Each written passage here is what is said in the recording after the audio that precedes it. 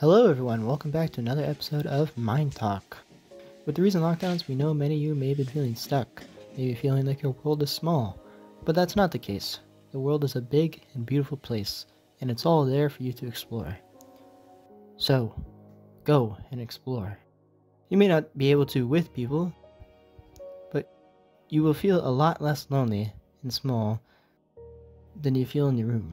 You may be right about being small, but in no way is that a bad thing. Because as long as you don't let your mind be small, you can see the bigness of the world around you. You can see nature, the animals, and unique areas. Maybe learn something about yourself you couldn't in your room.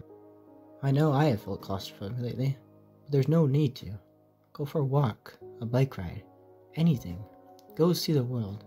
There's more beauty in it than you may think.